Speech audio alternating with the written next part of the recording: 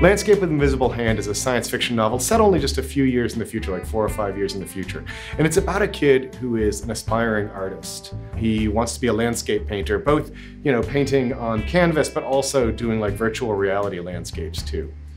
And so he's trying to capture the American landscape in the wake of alien colonization of the Earth. And the story is actually told entirely through descriptions of the landscapes he paints. So you can see through those landscapes the progress both of the alien colonization and the progress of his own family's trials and deterioration in the time since they landed. These aliens first visited us in the late 40s, the 50s.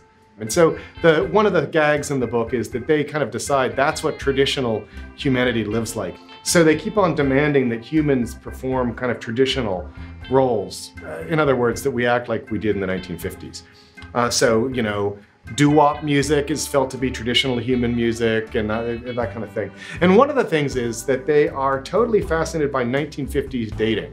This kid discovers that he can monetize going out with his girlfriend by selling the experience of him dating back to the aliens, but doing so in a kind of a 1950s context. So he and his girlfriend have to pretend that they sort of have this cutesy 1950s relationship, which goes well for a while. They make a lot of money and they're having a great time until, of course, the relationship starts to go sour.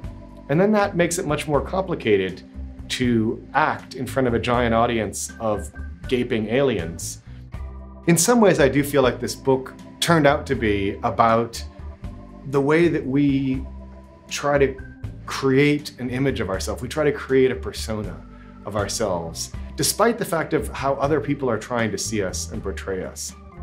Our greatest work of art is ourselves at the moment. We are creating our personalities online. There's a connection with Feed only in the sense that this is also a science fiction book that is somewhat allegorical or explores things that really are about the world now, even though it's supposedly about the future.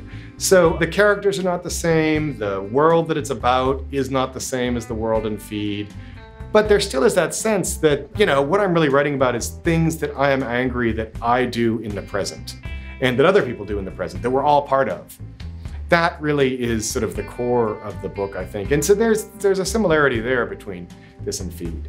A lot of my favorite science fiction writers actually are these science fiction writers from the 50s, 60s, who write stories where you get a strong sense of what they're really doing is exploring a human problem through the images of aliens and robots and far-off worlds. That, to me, it's a really fun way to take a mental problem and say, look, let's make this practical. What would actually happen if this were true? That, to me, is a very fun way to operate.